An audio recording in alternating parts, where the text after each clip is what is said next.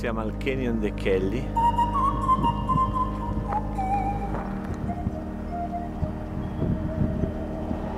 È uno spettacolare canyon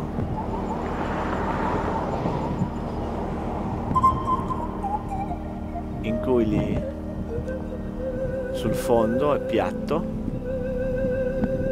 e gli indiani navajo lo coltivano ancora perché rimane dentro la riserva navajo. Questo è il fondo, si vede una casa con i campi coltivati.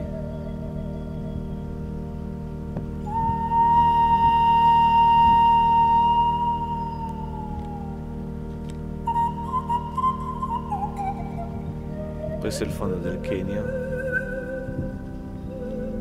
si vedono le piante.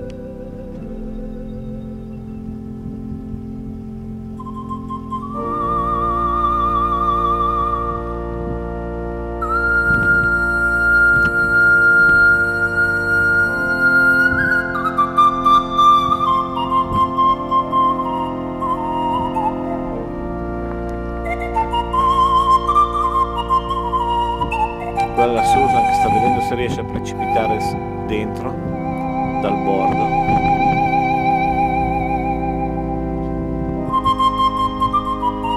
E poi mi toccherà andare a raccoglierla col cucchiaino.